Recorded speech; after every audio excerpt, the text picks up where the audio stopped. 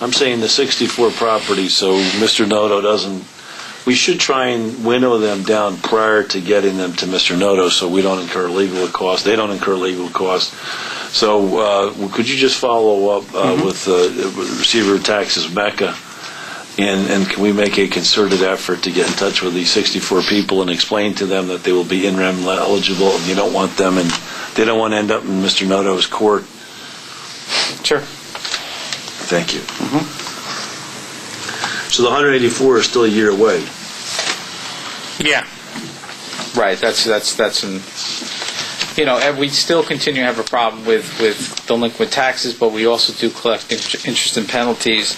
And at the bottom number, at the very bottom of that column, the $589,884 is what we collected in interest and penalties in tax year 2011. So it's substantial revenue when people pay their taxes late, because the town has to guarantee the taxes to the villages and schools and to the county. So, well, it's amazing how there was really no difference from one year to the next. Yeah, and our lien collections was very close from year to year as well, and that has to do with the constant collections from the tax receiver, and our in-rem process is very tight at this point. Now, how do I see that? Sorry. There's other reports on collections behind this.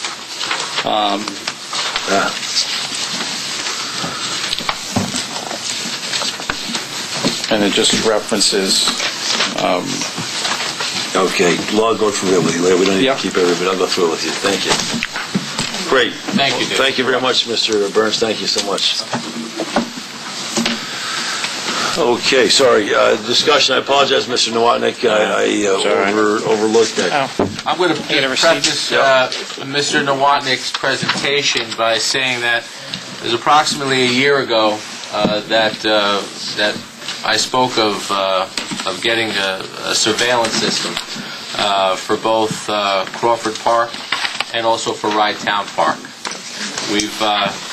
This came up again during the last meeting that I chaired for Rydetown Park, and I mentioned it to the board. I leaned over to Mayor French and I said, this is the reason why we should have looked and still need to look into surveillance for these parks. There's been some great adjustments when it comes to the park management and the staffing. Who's working, who's not working, some controlled areas, where we don't have staff. And I feel that given the unique demographics and the limited staff, and given that we've had vandalism, I think it's in our best interest to protect the parks as best as we can and look into a surveillance system. Rydetown Park, I think, needs to be discussed. And obviously, in February, I would suggest to do that. And then also for Crawford Park. So, well, with that introduction, the first comment I'd want to make is that this all then comes down to part of a capital program. We are not talking about insignificant numbers in this particular case. We did reach out to a security firm, and we walked the park and walked the facility. And if you look at page 2, you'll see that we're coming up with what we call an 8-camera system. And then I can walk you through that. How much is it? Well, on the first page, you'll see there we're looking at about 11.5 approximately. There may be some other odds and ends, but we see 12,000 as a rational number. This is for Rydetown Park? No, this is purely for Crawford Park. Do we have one for Rydetown Park? We do not as of yet. the one thing that I want to mention just in this discussion, we have to talk about comparison in dollars and projects. Bishop, how many cameras were put in this building here? Well, in 10 Pearl Street, we have 9 cameras here. Okay, and what did that project cost? 10 Pearl Street cost us just over $15,000. 10 Pearl Street, 9 cameras, over $15,000. Everything's here in one building. The runs go up and down the walls over here. I understand the process because I do it at some of the facilities that I have. Right. Now, this here happens to be a very competitive price, but when you look at what they have to do, this package is incredibly detailed, and actually the camera placement, the amount of wire, the runs that have to happen. So I know you were a little shocked with the price. No, I thought it was 150. Oh, no. Sorry. So and I'm confident that if we get other bids, they're going to come in hopefully comparable, but maybe a little bit more. But the key thing is that we need to open this discussion. We need to make an effort to secure these properties, and for the vandalism that occurred at Rydtown Park. Right. For all the concerns that we have, somebody says, "Oh, so and so is illegally dumping in the dumpsters." Somebody, whatever. I'd love to catch these people that vandalize our parks. I'd love to catch them on camera, get a license plate, and prosecute them. We've had, just to echo Councilman Villanova's comment, we've had at least 4 incidents now at Rydtown Park of vandalism. Yeah. All of which have been reported to RYPD. No, I understand. I think clearly, well, first of all, thanks for making this presentation and discussion. I think we should certainly consider this in the capital budget this year. Maybe once we get a handle on the bridge, and certainly consider giving serious consideration to this. It seems to me there's a greater need right now at Rydtown Park than there is at Crawford Park. Fortunately, I guess, but just because there's been more vandalism down there. There's no doubt in my mind at Rydtown Park it'll pay for itself immediately. And the savings from the vandalism we've generated down there. That being said, you put a similar package. Yeah, absolutely. Rydtown Park. So. No, absolutely. And I think that the other thing is we should. That's why. And we should. Could you? I don't know. I don't want to abuse of these people's time, but if it were possible to have them do the same kind of work, same thing up for Rydtown Park, it'd be great. Sure. Second of all, I don't know if the Friends are right. Well, no, I guess they do something different. But yeah, that's a wonderful suggestion. Let's thank you for this, and we'll take it up as we take up the full capital budget. I have a question. Yes. I know you're trying to get through this quickly, but the cameras that were here, did we get the monies from grants from the court? Well, yeah, the $15,000 we received a grant from the Justice Court Administration Program, so that was part of the JCAP grant. But I think Councilman Villanova was trying to point out that that's a very compact installation and cost us significantly more than this particular proposal. My other concern is, and that's very rare that I disagree with anything that Councilman Villanova has to say. That's and true, I'm not in disagreement with him, but I just wanted to also keep in mind that it would be great for Crawford because we can get maybe a license plate or something, but down at the beach and even in Crawford, if some random kid with a hoodie on comes by and vandalizes, unless somebody outright knows who it is, that's not going to do us any good. You're right. Like, is there a way to get some statistics on how this could benefit us?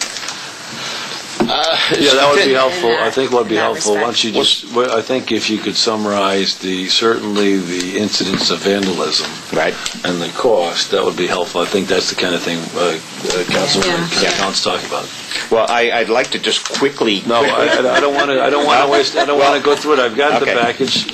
We're not going to vote on it tonight. No, understood. So I don't. I just thank you. I don't need to know where the wires are going. Sorry. Thank you. I mean, I think it's a wonderful proposal, but I don't. Next. So, assessor, finance, we've done receiver tax, Mr. Mecca. We hope that you're. For Nick. Yeah, please. Yeah, absolutely. Yeah, please. Thank you. Yeah, absolutely. Yeah. Okay. Mr. Mecca asked me to mention about the school tax, which is due by the end of this month, January 31st. And please, he encourages everyone to make an effort to get this in by the 31st, postmarked by the post office, not meter mail, because it goes straight to a 10% penalty.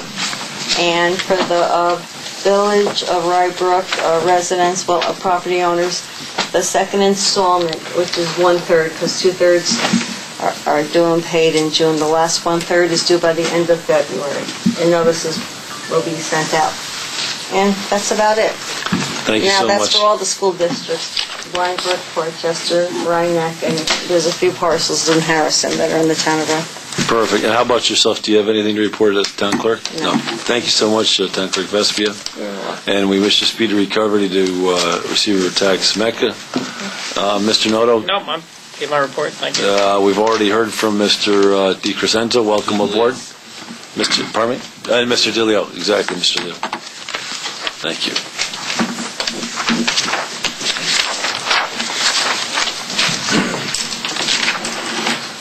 Good evening, Mr. Supervisor and Town Council.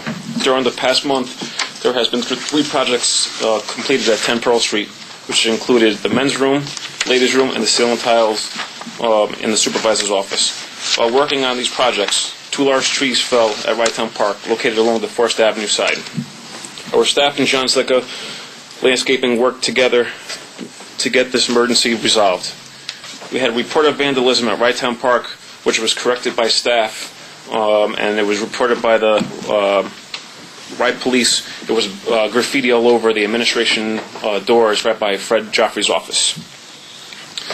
Also, there was criminal mischief at the Wright Town dock. Somebody smashed the concrete barrier going to the dock, and also, while I was doing the assessment, I noticed the 3 marine lights that we have there for the boats. They were pried off and missing, so I called the police, and a report was taken as well. Both reports were given to the supervisor's office for on file. Also, I had staff take care of 2 signs were falling over in the park at Right Town Park, 2 big, large Right Town Park signs. My staff, my staff is currently doing projects on the 2nd floor where the old Portchester offices were in the bathroom, and I'll report to you next month for the ongoing projects as they're completed. Wonderful. Thank you. So, any questions for Mr. DeLeo? Nope. Thank you so much. But also, the Wright Police Department are aware of the situation. Right Town Park, like this morning, when I went down there to do the trash, I noticed 2 55-gallon drums were in the duck pond upside down. So, I have to take care of that in the morning. We got a report of somebody ripping the snow fence where the stairs are in the duck pond. The kids were trying to go on the ice. So I have to make a sign that says, danger, thin ice. So there's a lot of activity going down at Right Town Park, in the last couple of weeks. Well, it certainly sounds that your idea about security cameras is absolutely an absolute must at Right Town Park and urgently needed.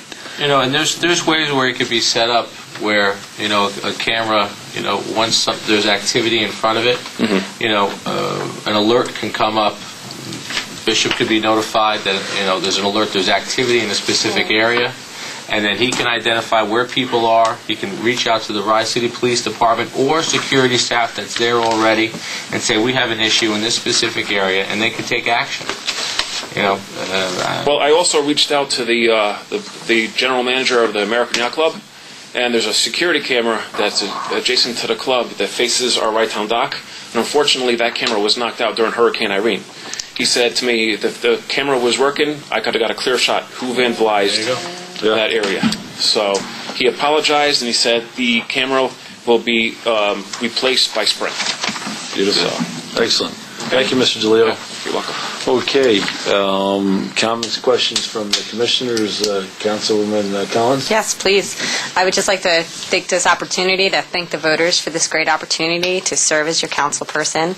It's a privilege and an honor to sit up here with my fellow council members, and I look forward to a very successful 4 years with all of you.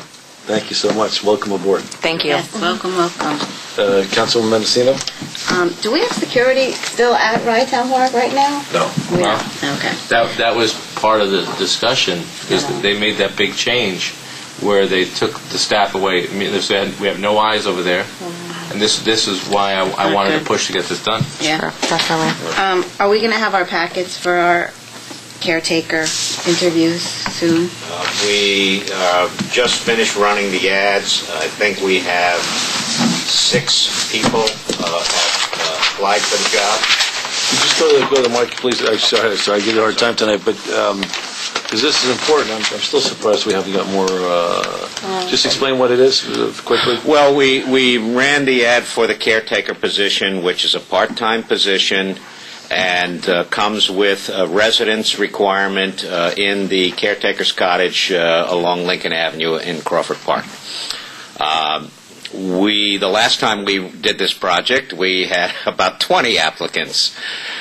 We've advertised in the same papers. We've advertised for 3 issues now. It's been publicized. We've talked about it at meetings. And I am surprised that we don't have more turnout. Yeah. Well, let's interview the 6. Okay. Perfect. All right. So we will assemble the packets and get them out to you. I assume that's Councilman Mendocino and Councilman Villanova. That's correct. Thank you. Thank you, Mr. Watnick. Anything else, Councilman Mendocino? No. Thank you. Happy New Year. Thank you. And Deputy Supervisor Villanova. I just thank you again for your vote of confidence, Mr. Supervisor. Obviously, I'm always here to help the board and the residents. I didn't want to take all of them one by one, but the administrative staff, our support staff, within the assessor and the comptroller, accountant, legal, administrative, they have been pushed out of their comfort zone the past 4 years. And the level of commitment had no place to go but deeper into the town of Rye. And I really want to thank everybody. You've been asked, you've been challenged by the supervisor and the board to work harder, think harder, and produce more and faster to help the town get to where it is now.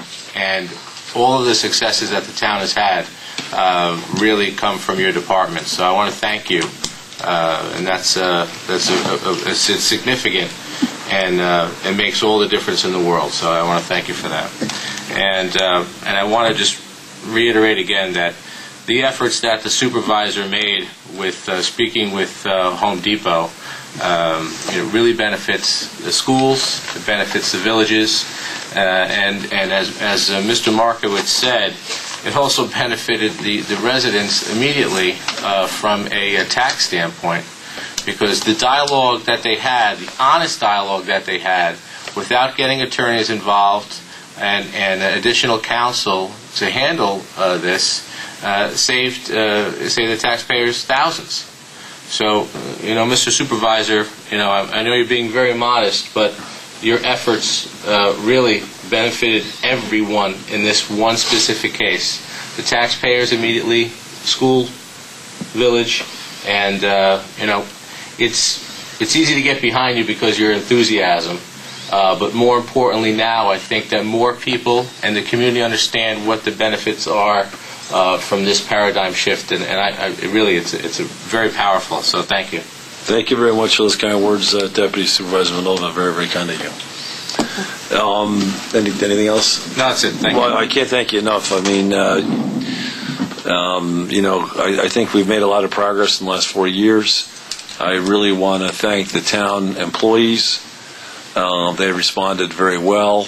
As Deputy Supervisor Villanova suggested, we're in an uncertain environment. We're talking about possibly dissolving the town, so it creates a lot of uncertainty. And I think the town employees and town staff have responded extremely well.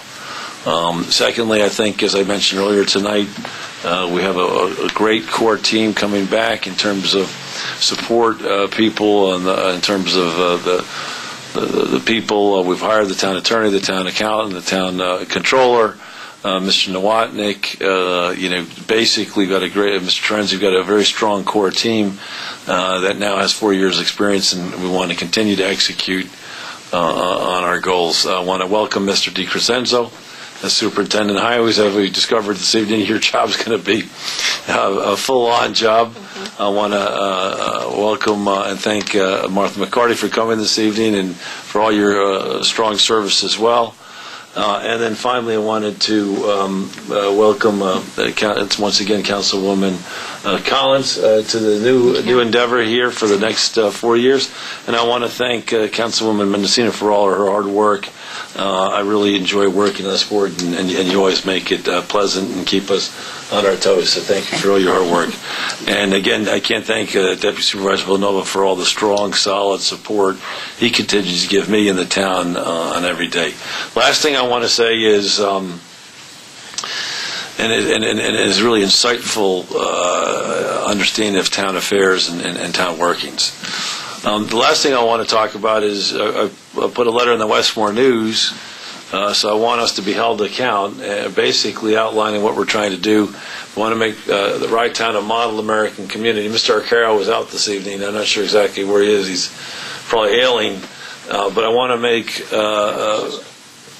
model American community. He's out in San Francisco. Okay, so we finally discovered where he was. I want to make Rye Town a model American community. Now, it's a lofty goal. It's some big words.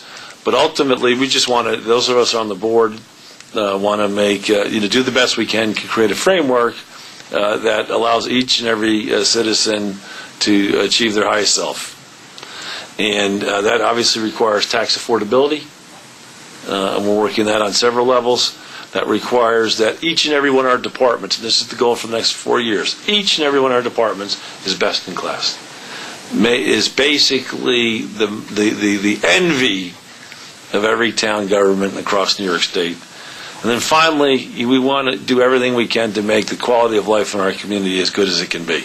There's a big social sector out there. There's a number of clubs. We're very fortunate to have a number of clubs like Kiwanis, Knights of Columbus, Elks Club, Rotary Club, and so on, contributing to our community.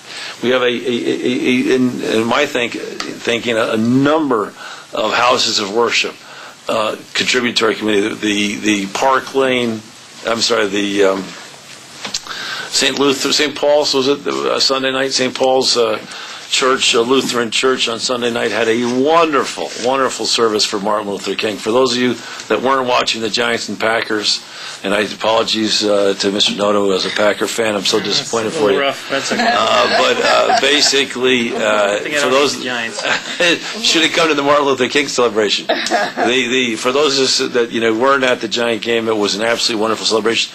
And what we want to try and do with our outreach to the social sector, see if we can't coordinate basically the various activities in the community to make certain that all the demands are met, and see if we can't help synergize in terms of making each of those not-for-profit organizations, each of the outreach activities of the houses of worship, that much more focused and that much more coordinated. So, that's the goal.